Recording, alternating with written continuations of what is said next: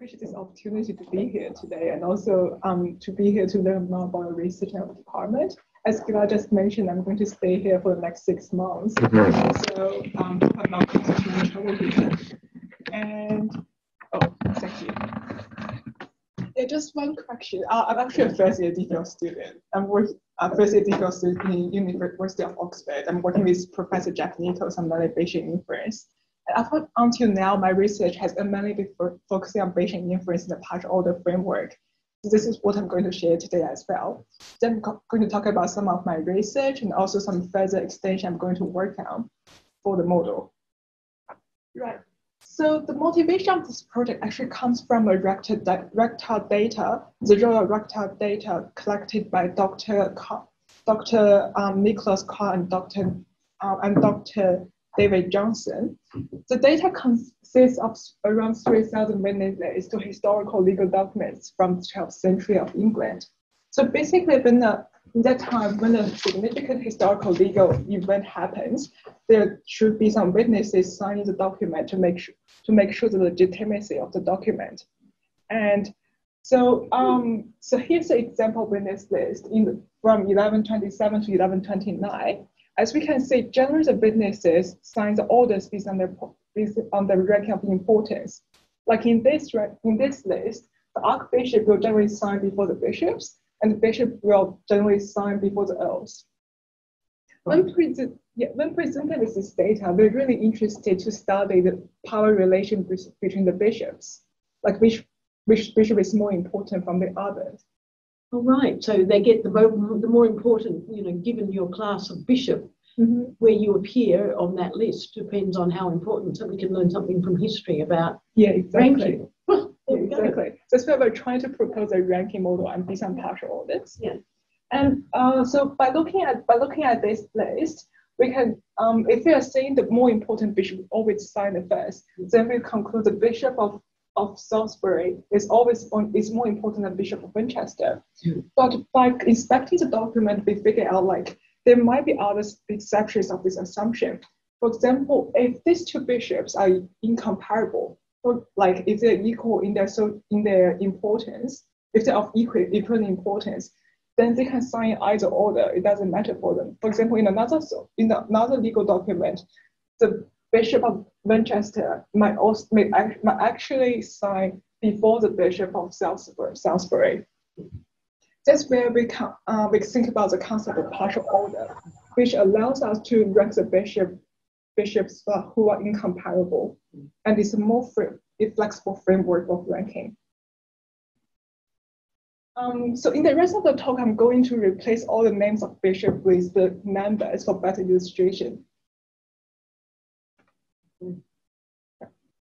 A partial order is a partial relation that assigns the binary relation to a set of actors. So so the binary relation should be both irreflexive, which means actor 1 cannot beat himself. So we can't have a relation here drawing from actor 1 back to actor 1. And the binary relation should also be asymmetric, which means if 1 be 2, then 2 can't beat 1. We can have either 1 be 2 or 2 beat 1, but we can't have both. And the last requirement for the binary relation is transitivity. So if 1 be 2 and 2 be 5, then 1 also be 5. We generally represent a partial order using a directed acyclic graph. And during this representation, we generally eliminate the edge that is created by transitivity. For example, if 1 beats 5, but transitivity is through 2, then we eliminate this edge just for better visualization. Because our data spans such a long time period, it's in the 12th century, we break this data down into several different time windows. And here are 2 examples of the witness lists in 2 different time periods. As we can see in the first example, we have 7 witness lists observed from 1119 to 1121. And to the right-hand side is a summary partial order of this ranking of all these lists. This partial order is also called the intersection order.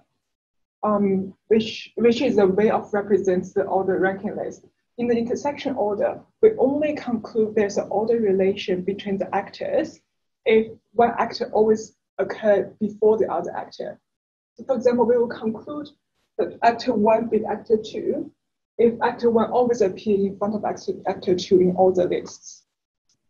And so could I just get to the columns and the distinction? So what does each one of the so each column, so those lists, those one is how they were ranked in the document. Oh, each row is each list. Oh, right, each row is each list, and then these are so different rows correspond to different lists. Yeah, exactly. Yes. And we have so the thing in the bracket is the year? Oh, it's the year. So this one is so I was wondering about it too. Yeah, okay. Yeah. So this one says so I actually have clarified it. 5, 6. So number 5, whoever that was ahead of whoever number 6 was, who was, and so on and so forth. And that's why 1 is always at the top, because you look at those rows, you typically have 1 to begin with, although sometimes there's 10. There's 10. Okay, no, I just saw it up there. So I'm just sorry, just trying to figure out how you got that diagram from those numbers, but I see now. Thank you. Yeah, the partial order is like a summary of all these business lists. But 10 is always before oh no, it's not always after 1. I see. It just changes. After 1 sometimes. Yeah, that's why. I was actually about to mention because we can observe 10, 1 and also 1, 10. That's why we're concluding that they're the same. They're like incomparable. Mm. So in your model, do you use the raw data or just use the figure like the? So this would be our observation in my model. And this is the underlying partial order. So basically in our model, we assume the witness list actually generated from the partial order. And also similarly, we also constructed a summary partial intersection order for the second witness list. Okay. And here we conclude actor 2, 4, 6 are incomparable because from the witness list we can see 2 beat 4, 2 beat 6, 2 to occur in front of 6, and also we can see 6 to occur in front of 4, and also 4 occur in front of 2. Because in the partial order framework, we wouldn't allow such a loop to exist. That's why we conclude they're incomparable. So when they're incomparable, so you're saying all those things on the same row are incomparable? Yeah, if there's no order relation between the actors, then they're all the same.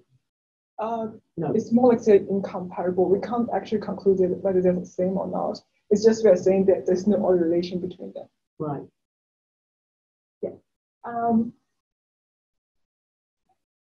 Same in the sense that we don't know which one is better. Yeah, which one is more important. So like, which order they take actually doesn't matter in this case.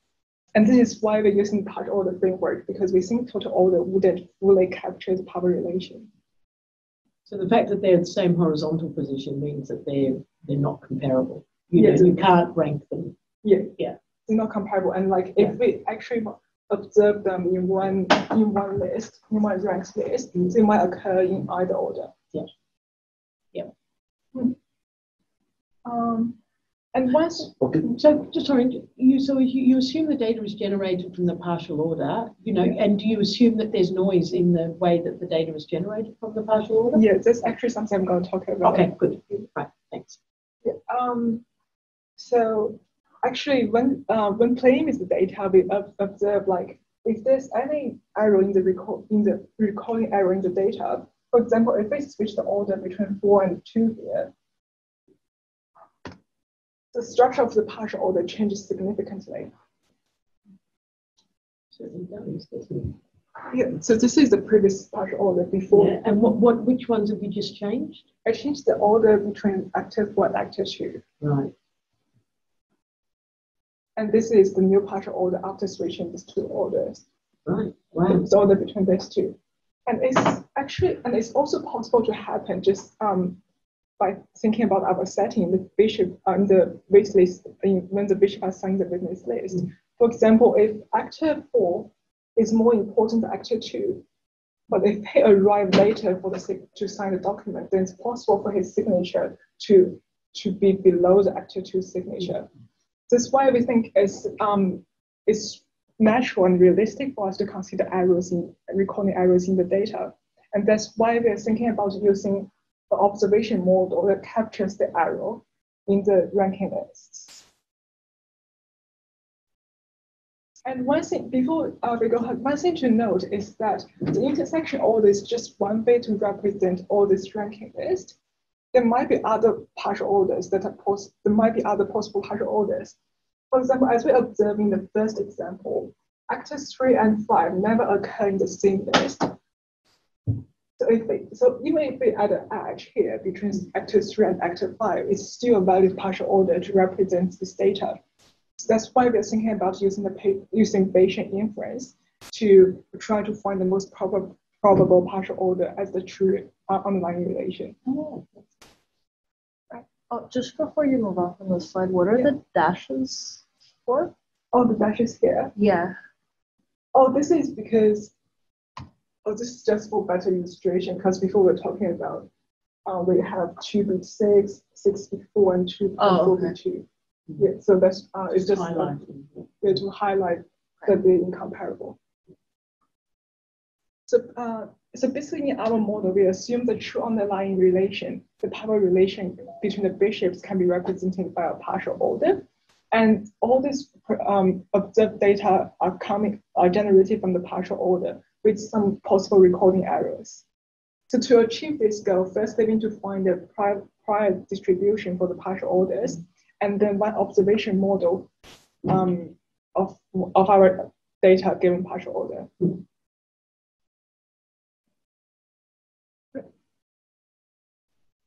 So I'm going to structure my talk based on this table of contents. First, I'm going to talk about some formal definition around partial orders, and then I'm going to introduce the prior and observation models, which leads to our partial order Placket-Luce model. And then I'm going to present some inference results to show the model effectiveness. Finally, I'm going to talk about some further extensions.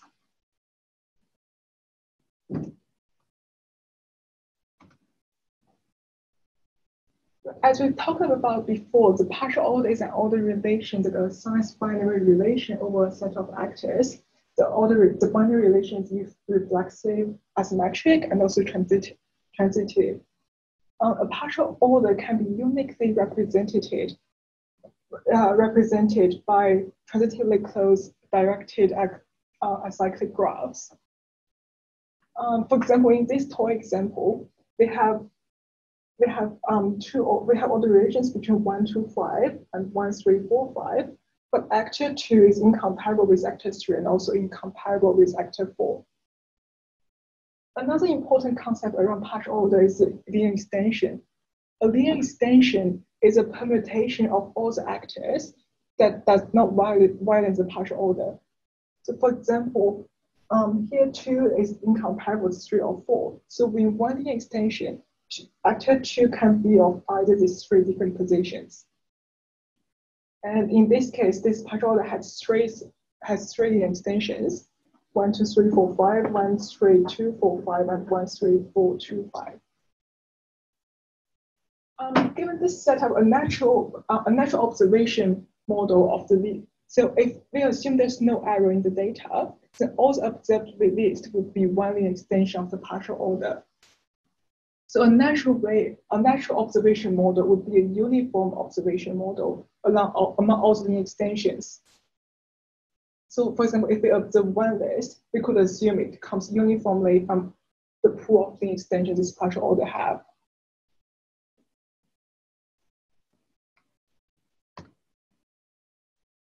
Just a question. So you're saying that number 2 could be on top of number 4 there, like it's a extension? Yeah, because 2 is incomparable with actor 4, and it's also incomparable with actor 3. So like you could swap 2 and 3? Yeah, that's exactly what those, if you look at those graphs go down, that's what she's done.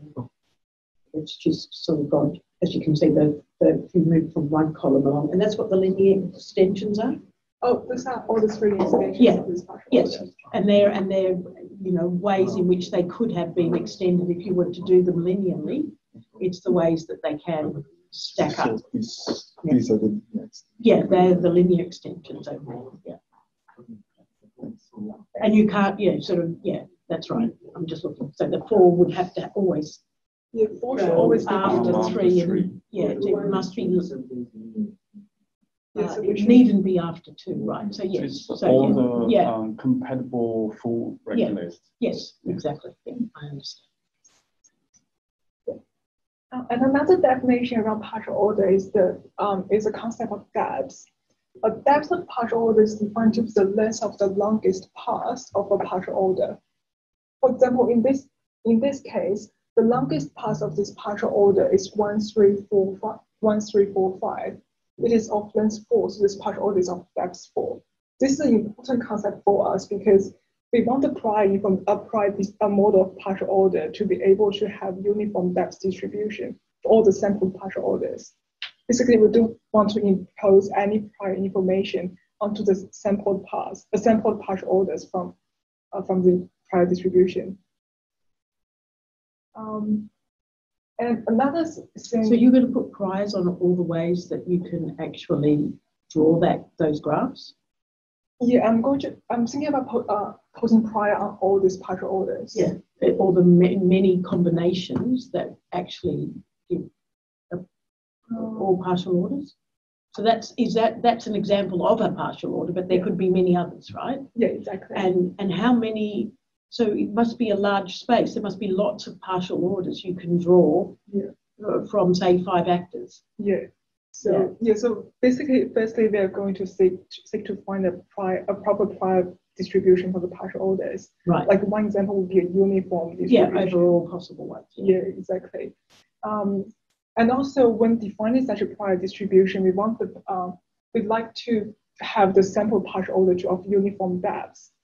So, for example, this partial order is of depths of 4, but like if we have a total order, which means there's no there's no partial relation, then it's of depth 5.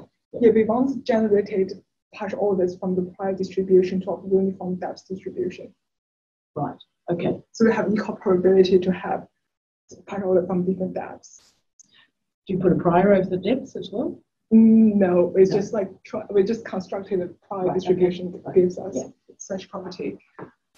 And the final concept is about the intersection order of the partial order, as we talk about the intersection order, which is a partial order constructed using k different permutations, as we talked about before. So in the intersection order, we only see there's an order relation if one actor always occurs in front of the other. Like in this case, actor 1 always occurs before actor 2. So we see this actor 1 with actor 2. But like we can say 2B3 or 3B2. So we conclude that these two actors are incomparable.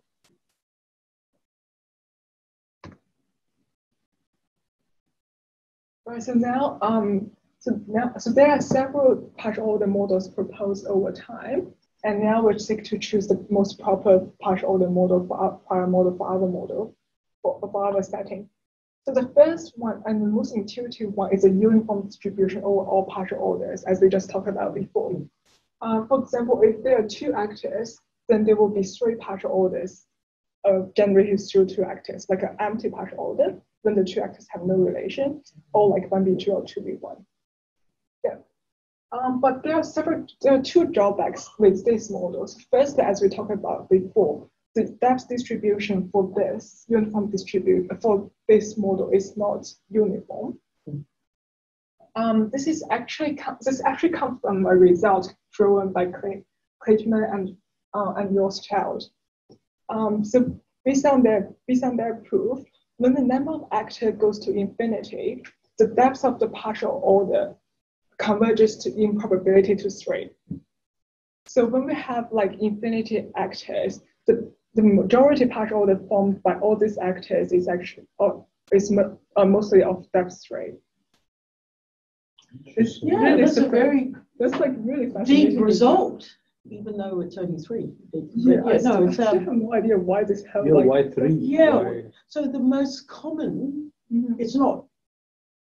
Why is the most common always 3? I find this result really fascinating, but I haven't understand the proof yet. Yeah, yeah, but like it is like interesting. Yeah. Yeah, but that definitely provide us some theoretical base that this uniform distribution doesn't provide a uniform depth distribution. No. Yeah, and another thing is about margins is that this model doesn't have marginal consistency. So marginal consistency is a desirable probability is when we take the marginals of the distribution also follows the same family. For example, in the uniform case, if we take marginals of this distribution, for example,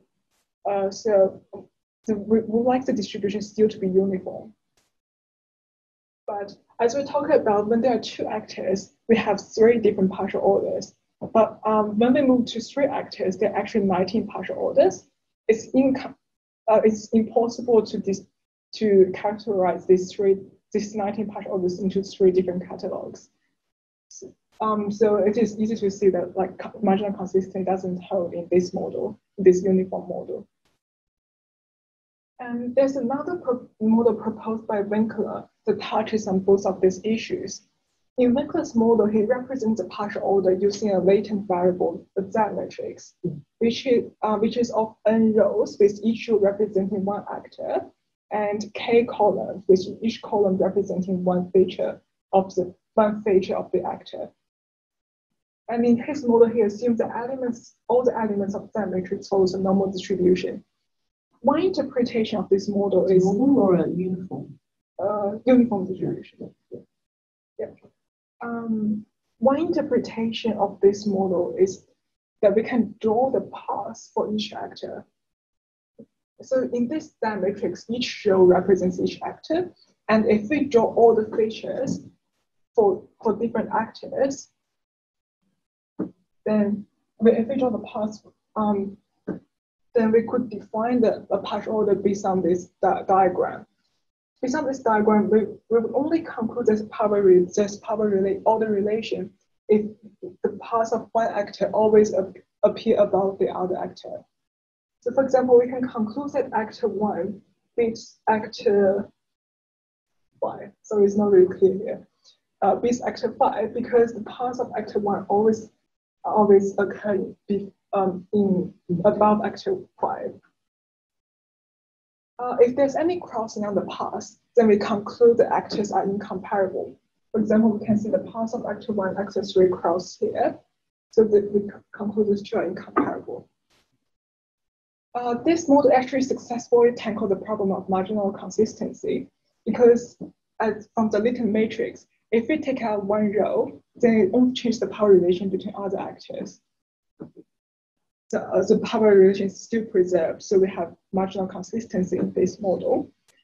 But it still suffers from the problem of low depths because as we can see, the depth of the generative partial order actually hugely depend on the value of k. The smaller the k is, the higher depth the partial order will be. If we take a really extreme example, if k is equal to 1, then the generative partial order would be a total order, which is of the highest depth. So the lower the value of k, the higher depth the partial order will be. But the issue is, if we push down the value of k, the variety of partial order we could represent will be really limited. As a prior model, we would like to explore more possibility of partial orders. We don't really have too much restriction, which means we need to have a larger value of k, which again pushes down the depth of partial orders. So this one drawback to this model.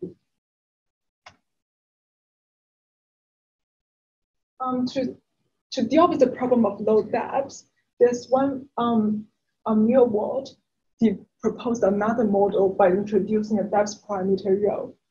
So in his model, he's still using the latent variable setting, but instead of assuming uniform distribution on each row of the Z matrix, he assumes a multivariate normal distribution. with correlation rho. So the larger rho is, the flatter the path will be. So there'll be lower chance for us to see some crossing between the paths. Therefore, if we have larger value of rho, we will have a higher depth in the partial order, higher depth in the partial order without changing the dimension of the Z matrix. This is something we desire, and also based on our experiments, we see when the value of rho goes to 1, the depth distribution of the derivative partial order actually is approximately uniform. So we choose this model as our prior distribution for the partial orders.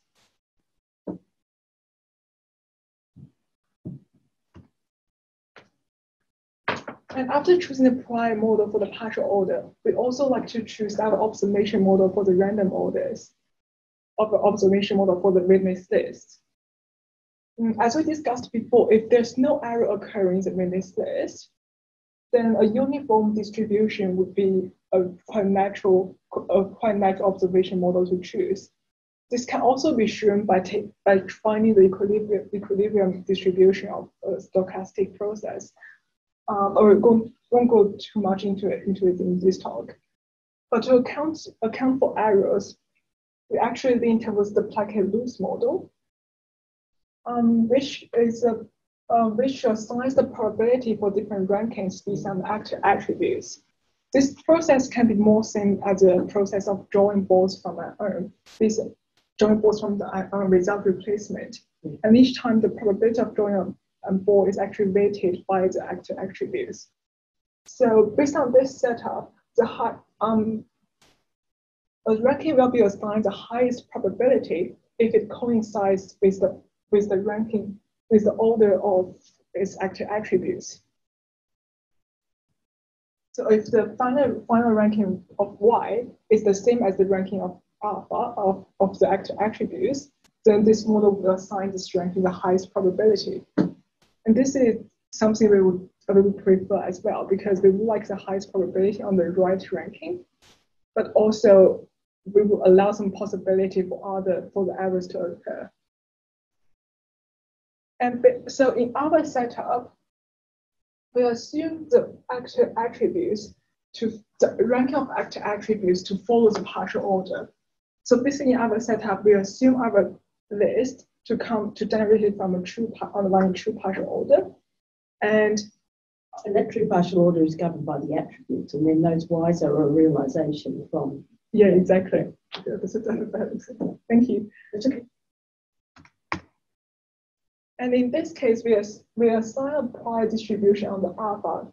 We assign a prior distribution on the alpha as a multivariate normal distribution, as a truncated multivariate normal distribution. We restrict the ranking of alpha to follow the partial order, as the rank of alpha is a winding extension of the partial order. And we choose, there are several different options as a prior distribution for alpha as well. Here we choose the multivariate normal distribution because it is exchangeable. And if we do some math, we can see the ranking of alpha actually follows a uniform distribution of all the possible linear extensions, which coincides with the case when there's no error in data.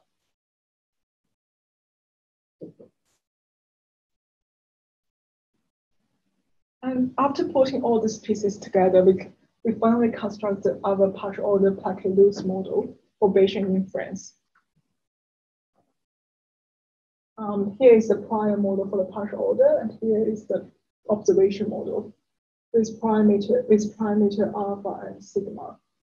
One nice property of this model is that the parameter sigma actually indicates the model selection for us. Because as we see from before, the sigma is the variance of alpha. So the higher sigma is, the more spread out alpha will be, and the less probability for error to occur. Less probability? Less probability for error to occur. So if alpha is more spread out, then the Y generated would also follow the same ranking as alpha.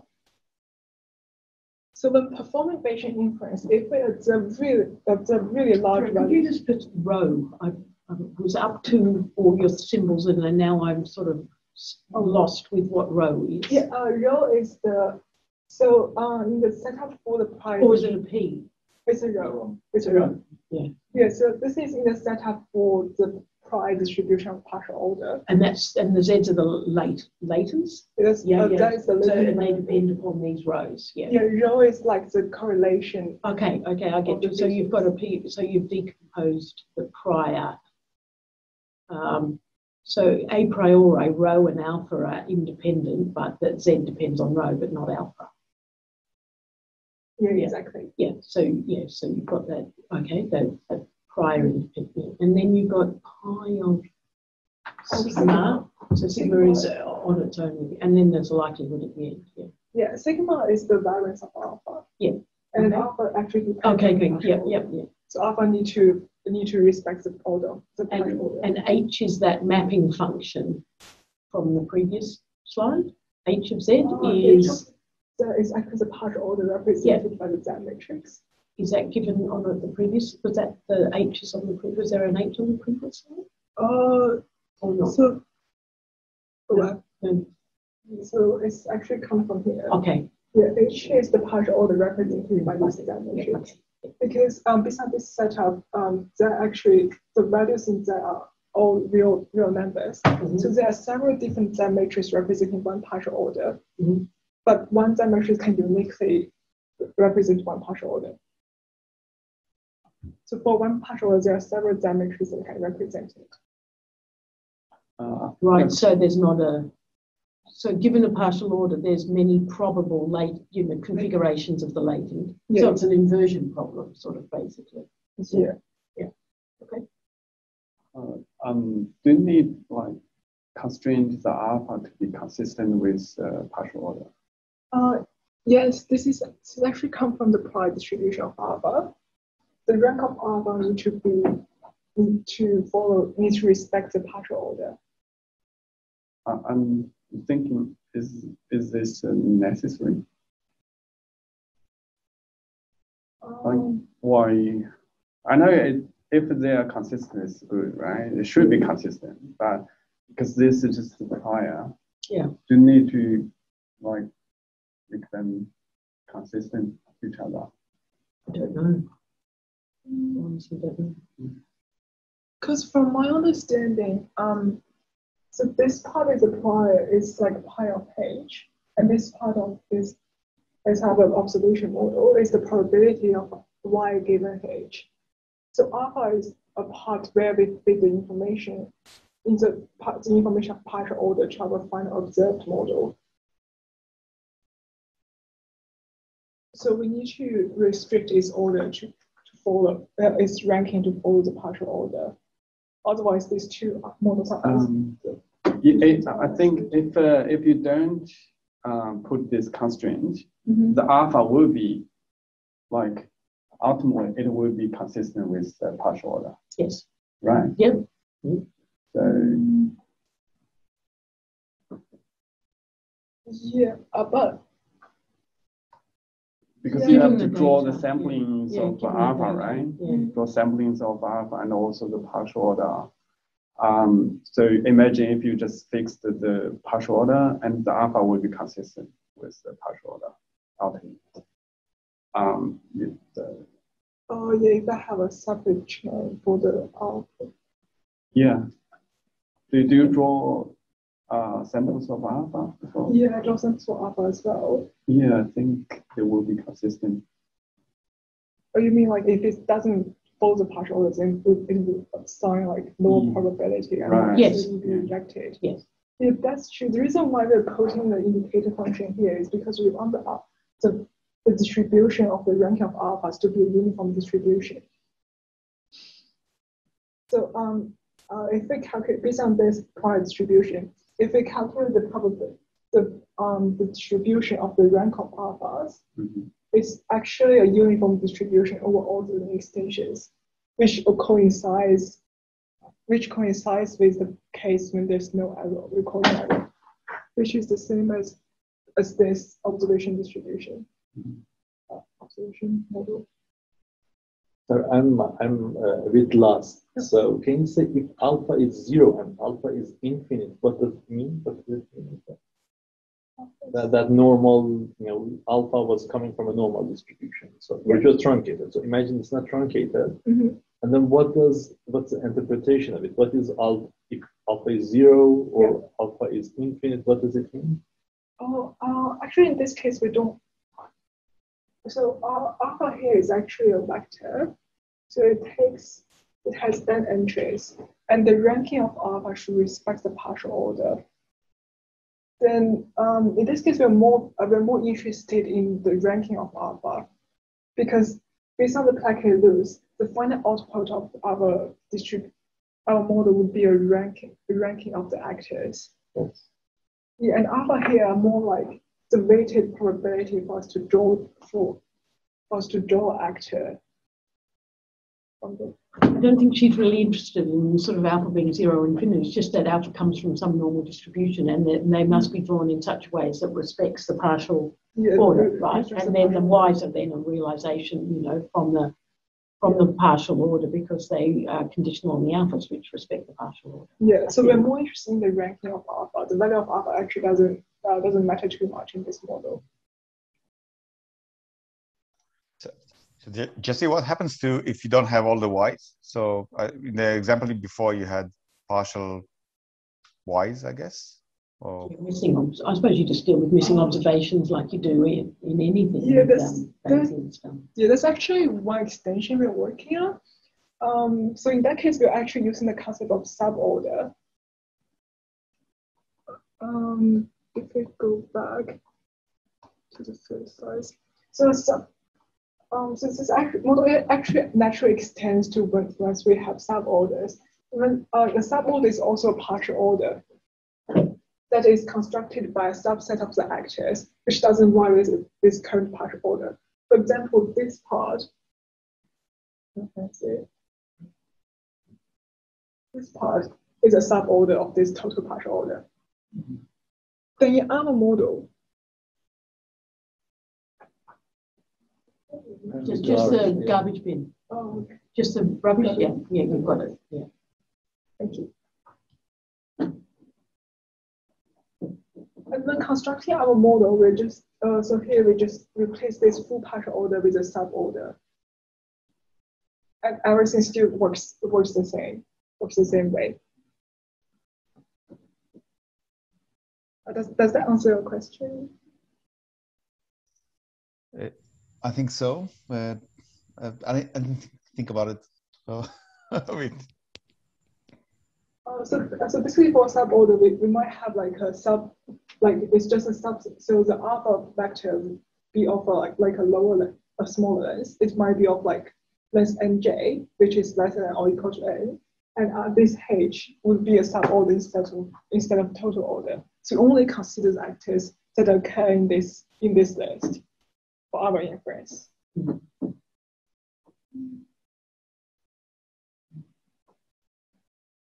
Okay. Right. And here, as we talked before, the parameter sigma actually offers as a prior for model selection. If sigma is of large value, then it would say there are less errors in the data, so the Placket-Luce component is not that important. But if sigma is of really low value, like 5 or 3, then it indicates there are a lot of errors in the data, and also indicates the importance of the Placket-Luce component. And here are some inference results. I randomly generated a partial order. So this is a synthetic data experiment I'm doing. I generated a random partial order with 5 actors and then generated 8 linear extensions from this partial order. After this, I actually manually put some errors into the linear extensions. And this is the intersection order generated from the data I constructed.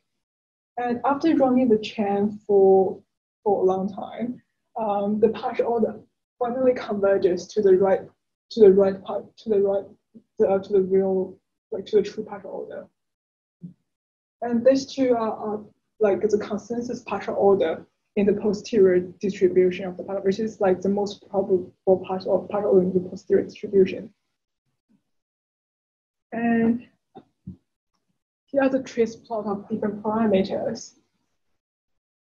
As we can see, the posterior distribution for sigma, which centers. Centers at level 5. You said there were two partial orders were the most probable, but they look like the same thing. Oh, so these are two chairs.